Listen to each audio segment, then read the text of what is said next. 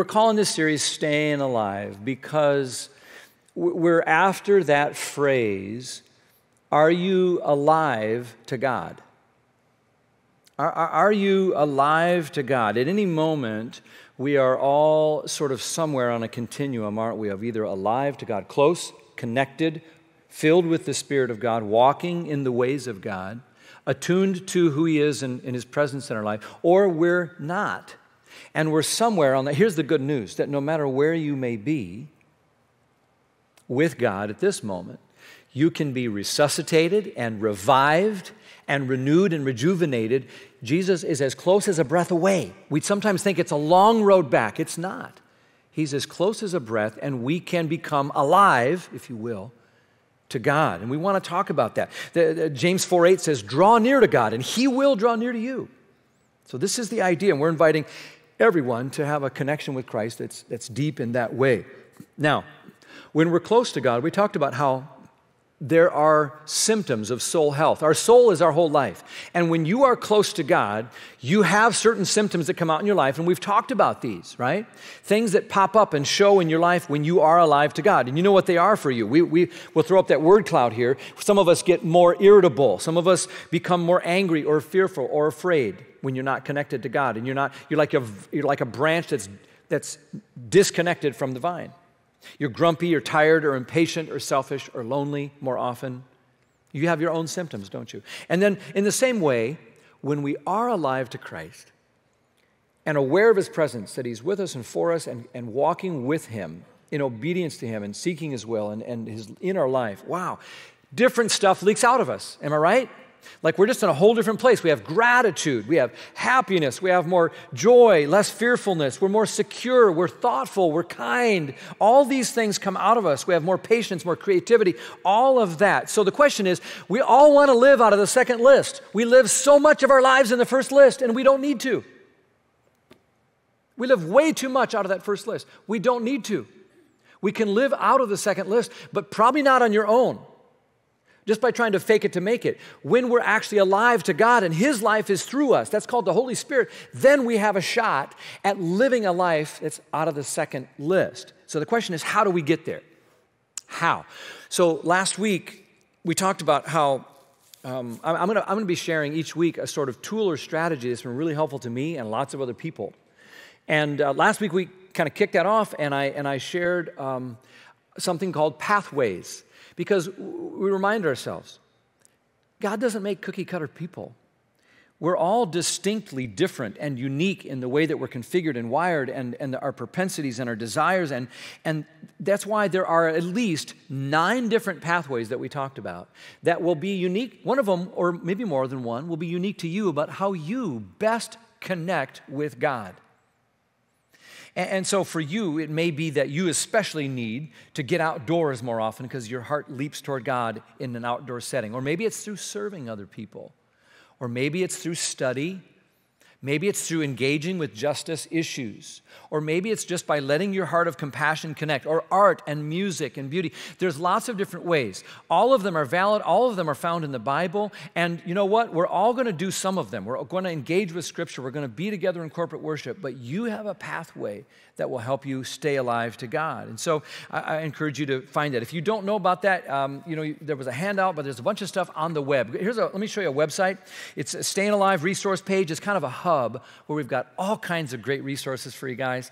Leftovers and bonus material and all the stuff we talk about every week is on that website. It's mountaincc.org/Stayin' Alive. I really encourage you to go there. And today, if you'll take out, you should have a sheet of paper if you're at one of our campuses.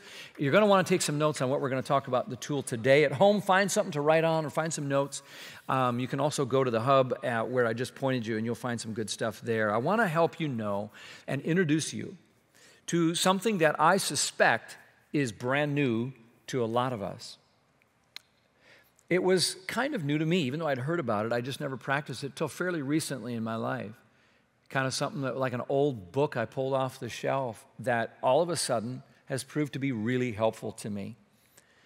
It's something called the Examen. The Examen. It's centuries old, but I hope you'll feel like it's fresh and new for you. Examen's kind of a strange word, the way it's spelled, you notice, but you can kind of easily identify. In that word examine, the way it's spelled there, you see our words examine and examination, and it basically means the same thing.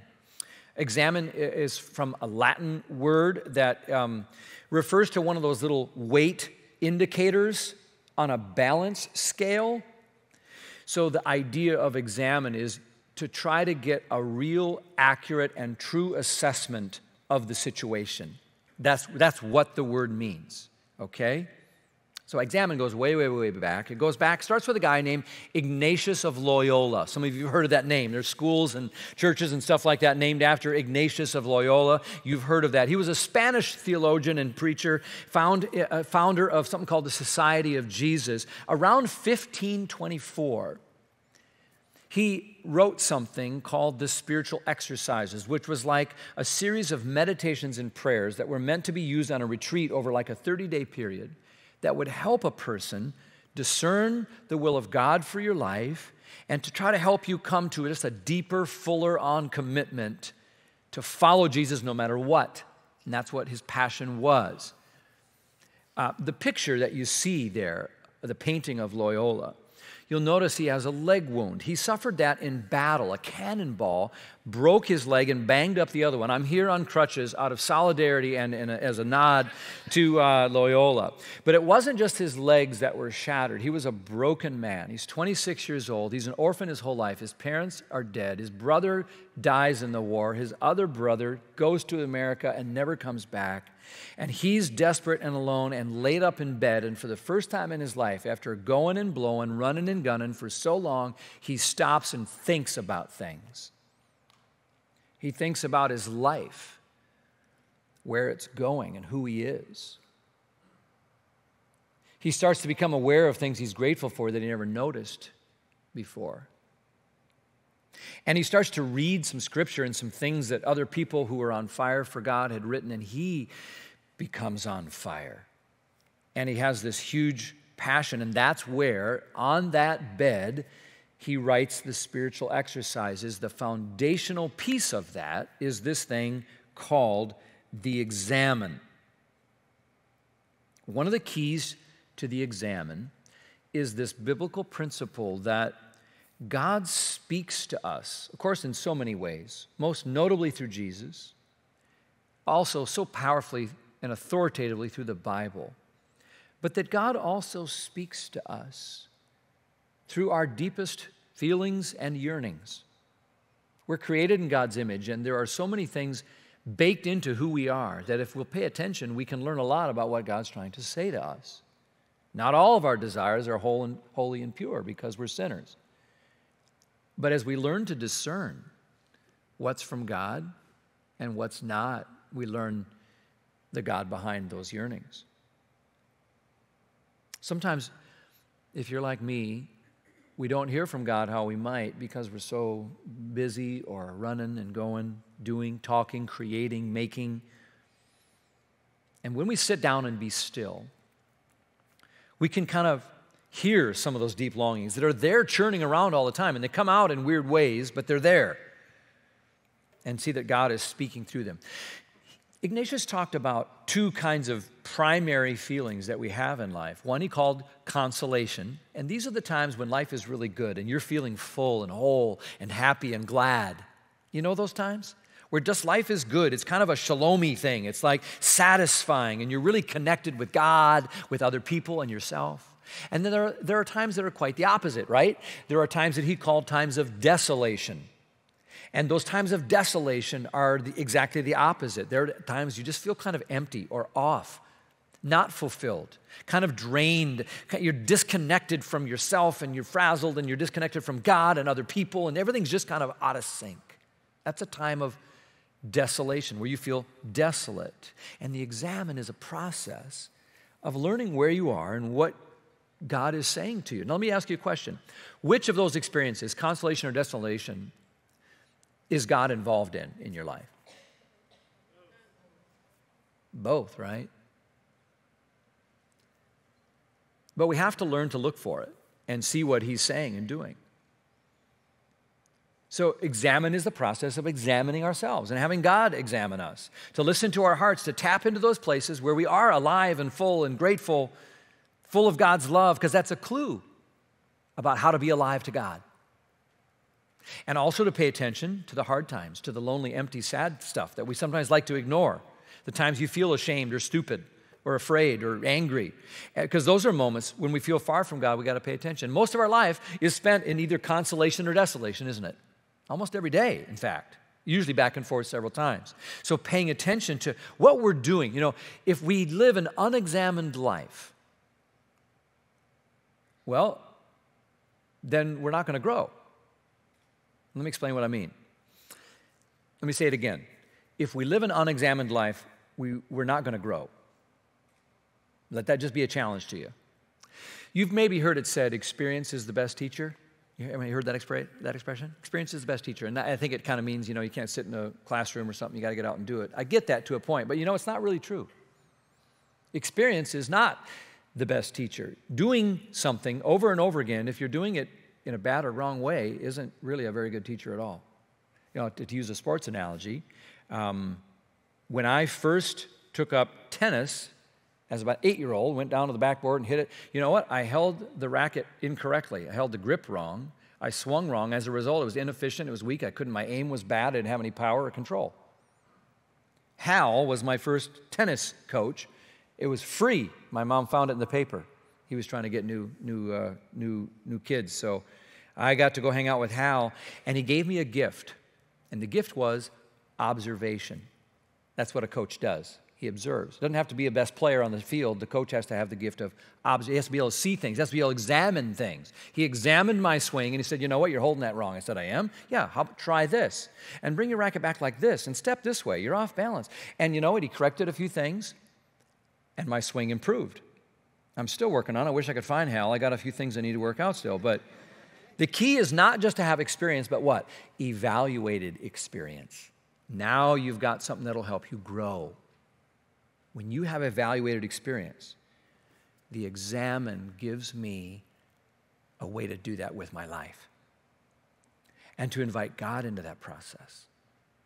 To say, have a look-see, coach. Help me see, because I really want the best life. I want to be in sync with your spirit and your will. I want to be a servant for you. I want to go where you want me to go. Give me some feedback. It's a kind of observation and introspection. That's what the examen is. Psalm 139 is David saying, oh Lord, you have examined my heart. There's that word. And you know everything about me. You want to be alive to God? Do you want to be alive to God? If you do, then you got to be wide open to God like that. If you close yourself off to God, you are not alive to God. So there's a scary, maybe vulnerable part here where we're all invited to think about this. Like, how ready are you to be open to God? How safe do you think that is? This gets down to what kind of God do you think He is? But David invites God to do what tennis coach Hal did for me. Have a look at me. I don't want to keep doing what I'm doing and doing things my way. Later on, that same David said, search me. Look at all the words that he invites God to do. Search me, O God, and know my heart. Test me. Know my anxious thoughts. Point out anything that offends you and lead me along a path of everlasting life. I want my life to go your way, not mine. Examine me. Tell me what you see and lead me in the right way. So this is really, really remarkable, I think. Go back to the very beginning of the Bible. Adam and Eve sinned, right? This horrible problem. They sin, and what's the first thing they do? When they figure out, uh-oh, we've really done a stupid thing here. What do? They hide. They run from God. They put fig leaves on. They cover up. They're running from God. God's like, hello, I can see you. I'm right here. And he's like, oh, well, I did something stupid and I was afraid. So I hid and I ran. So you got David saying, here I am. God, search me, know me, test me. What do you have to say to me? I want you to see everything about my day. And who I am and who I'm becoming. And you got Adam running and hiding like, I bet you can't see me, God. And we're every day either Adam or David. Every day we're Adam or David. When we hide stuff, which list are we more like? Well, we're afraid we're going to get caught. We're feeling lonely because we're not connected to God and we're not connected to other people. We're irritable because of so many things. So we're on the wrong list when we hide. So this isn't an invitation to do something that's painful. It might be a little awkward at first, but when you understand the trusting eyes of God and the loving compassion of his heart, man, I tell you what, it's a beautiful thing to live openly and be an open book before God. And the Examen is an invitation for you to do that in a way that most of us really don't. 1 Chronicles 28 says, the Lord sees every heart. He already knows. He knows every plan and thought. If you seek him, you'll find him. And he goes even deeper than that. Romans 8 says, you know those times when you don't even know what to pray, but you've got something down inside? Like the Examen can go that deep. You've got something, you just don't know how you'd even say it to God. You're feeling such pain or such shame or such joy. You have no idea how you'd ever say it to God, but it's there. And Romans 8 says, oh, that's okay. The Spirit of God will help you in those kinds of weaknesses. We don't even know what we ought to pray for. And we all go, yeah, that's me. But the Spirit himself intercedes with groanings that cannot be expressed in words. But the Spirit will just step in and say, oh, what he's trying to say, Father, is this. And that happens through a process like the Examen, where you're just praying in a way that's real and raw, and it's just you and God. It's the process of asking God to help us see what God sees about us, to help me see it too. And to understand, get this, to understand that God has been present in every part of our lives. It's just that we go through so much of our lives and we don't think about God. And then later when we go back and we reflect, oh, God was there. We do that enough times. And then we learn to actually see God in the moment one day. So the Examen, I want to also say, is a joint search. It's conducted by two parties. You're opening yourself to kind of say, let's have a look here. And there's two parties. The first is that we search our own hearts and minds. I often find that I just don't do that in my life. I'm not a very reflective person because I like to go on and get to the next thing. I'm always running to the next thing. The Examen says, just kind of stop and pay attention a little bit. Like, where's your life going? Like, why are you acting that way? Why were you so short with him? What's happening? And the examination is done by myself. The second party, though, that's involved in this joint examination in the Examen is the Lord. And the Lord's gaze is so different.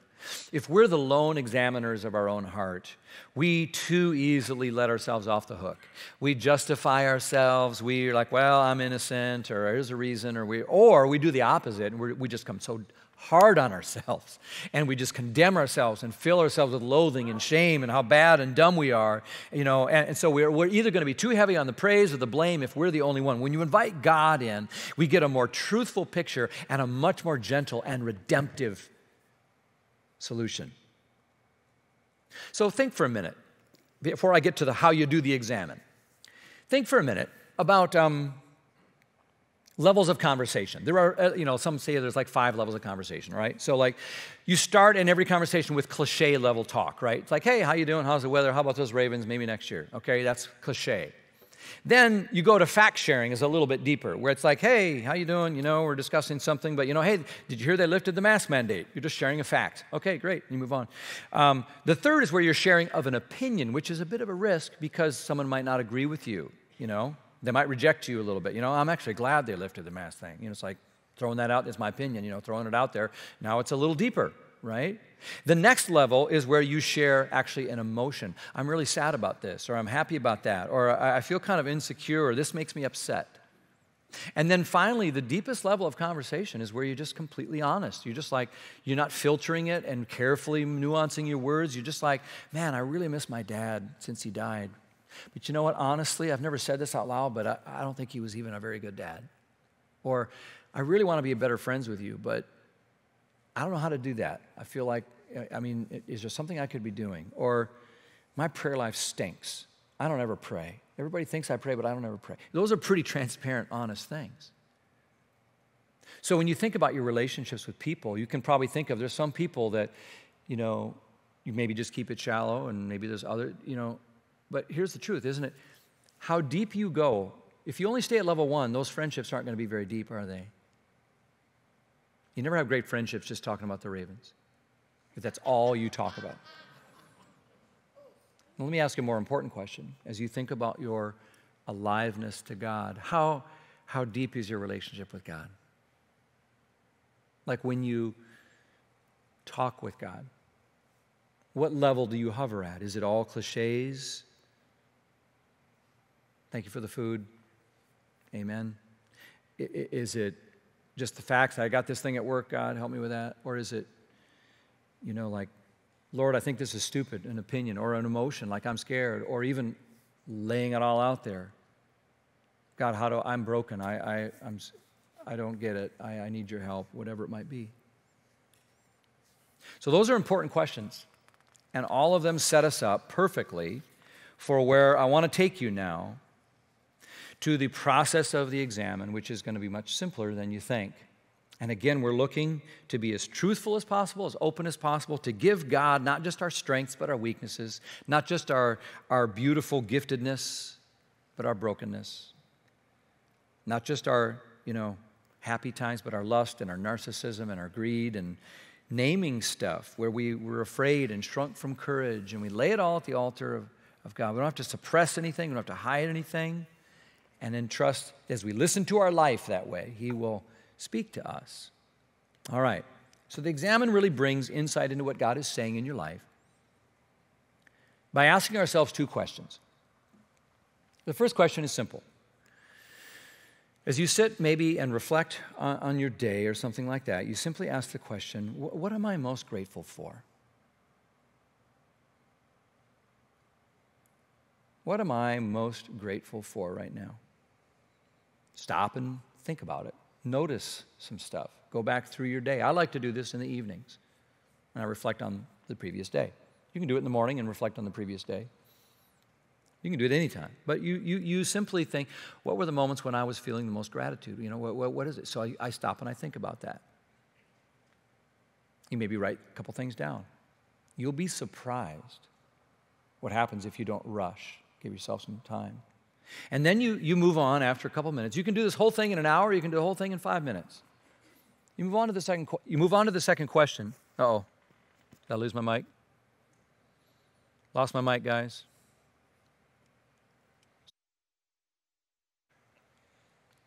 Are we there? This is what I am least grateful for today. Got a handheld for me, Vince? I don't know what happened. Oh, there we are. I'm back. Am I here? All right. Sorry, online people. They were sitting there watching me read lips. So sorry about that. So you got the first question, what am I most grateful for? The second question is, what am I least grateful for? Like what moment, what experience, what thing today made me feel not grateful at all? Like it made me feel bad. Those simple questions look like a little door, but they lead to a great room. And they help you identify your moments of consolation and desolation. And for centuries, people have prayed for direction from God and connection with God and insight from God and leading from God for great decisions, resolution to turmoil, and joy from God by inviting God into everyday experiences like this that mark our lives so that we might learn to walk more closely and see His presence by simply asking these questions. Here's another way you could ask the questions. They all do the same thing. One of these might grab you, so this is where your notes might come in handy. For what moment today am I most grateful is one way to do this. And then you come later and ask, for what moment today am I least grateful? Think it through. You might make a list and then circle the one that's the most dominant. Third question, though, is ultra important. What do I think Jesus might be saying to me about each of these? It might point you to Scripture. It might just, most of the time, God has planted so much truth in our hearts, we already know a lot of what He's trying to say to us if we just stop and listen.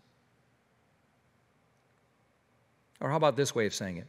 When did I feel the most full of life today? Like I felt alive, I was energized, I was filled up, I felt good.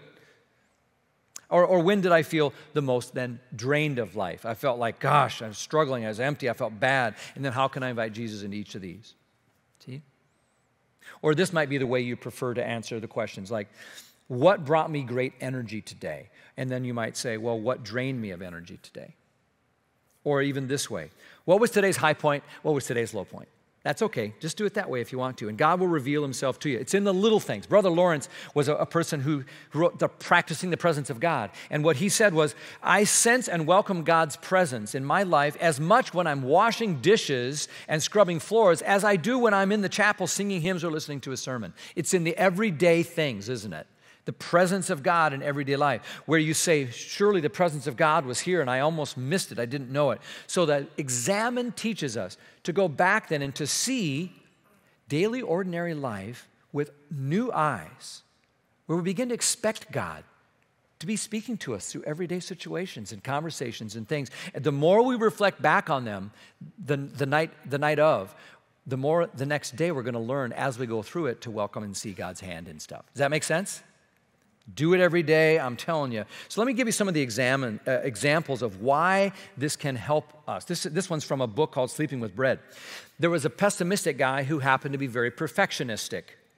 And he has to deal with the fact that his personality affects everything the way he evaluates stuff.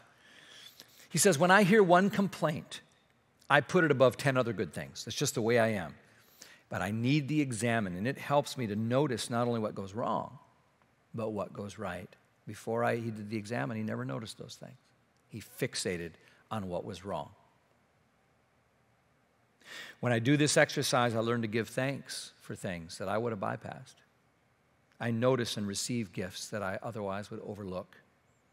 You just blew by them, never thought about them. The Examen helps me name it, appreciate it, and see that God is with me in it. I'll tell you another thing for me. For me, I love to rush past bad feelings. I feel a lot of things deeply, but I also move on quickly because I've got more stuff to do, and so I can compartmentalize, and that works to a point when you just stuff things. But then it doesn't work so well. And the Examen has been helpful for me to stop having so many parts of my life that are closed off to God. When you stuff stuff, it's closed off to God. You're closing it off to yourself, you think, so you don't have to feel that. I don't want to feel yucky right now, so I won't. I'll just move on. But you're also closing off a part of what's real to God. And the Examen is a gentle invitation to say, can I just be real with God? Maybe with no one else, but I can with God. If you rush past bad feelings, that might be a help for you, as it teaches us to say, wait, let's think about this. What stinks? What bothers you? How could God be in this? And then guess what? The bad feelings dissolve so much quicker, and I relook at stuff. Maybe I'm not as angry with my wife as I wanted to be because I've reframed it, because God, as I invited God in, he just helped me rethink about the whole thing and my part differently. None of that happens if you don't slow down, invite God in, and reflect on what's going on. The power of gratitude is a big part of that, and that's one of the things it'll teach you. It just will help you rewire your heart in an important and powerful way. So what I would recommend is that you find a way to do the Examen on a daily basis. We have given you a simple little guide as well. It's on the website. You can just use it. It's on, your podcast or YouTube. Pull it up on your phone. It'll walk you right through if you want a guide. I've got a little simple journal, and I think it's really helpful to write down what I'm seeing and experiencing. It really helps me. I love going back. I just went back today. It's like, oh yeah, that's right. I was sick January 4, but I had a fast recovery. I'm so grateful for the way God has wonderfully made my body. That's fun to go back and read. What would your journal say if you had some consolation and desolation written in there? One of the things is a lot of couples are discovering this is really wonderful to do together. One of those couples is friends of ours, chairman of our elders, Mike and Jennifer Rittler. And I want you to hear their story about their use of the Examen. It's really helped me to walk closer with God. It's been life-giving in my relationship with the Lord.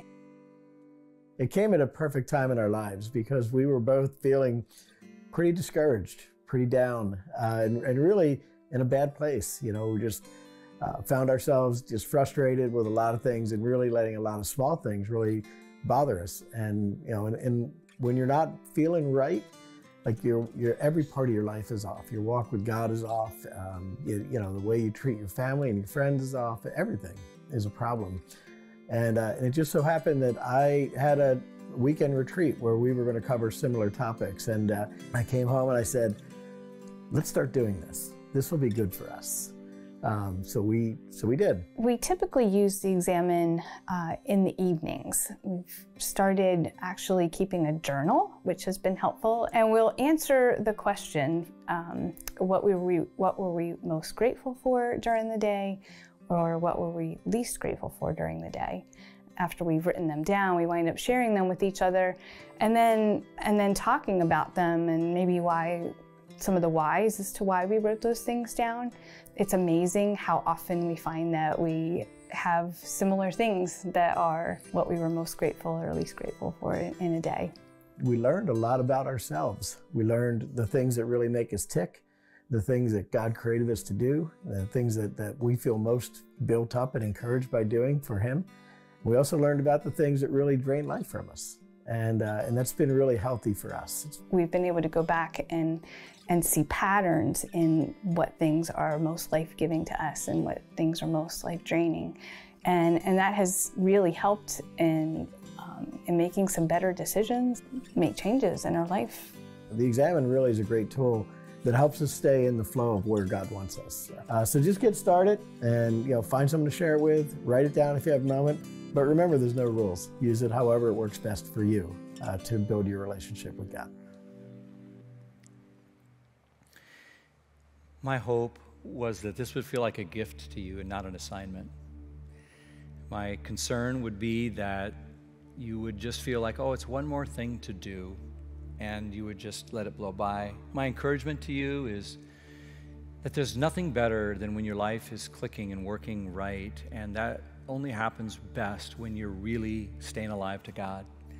And this is a tool that could really help you. It'll make you more grateful, more attuned, more reflective, more wise. It'll help you make better decisions. It'll keep you on the right path. You can maybe do it with your kids.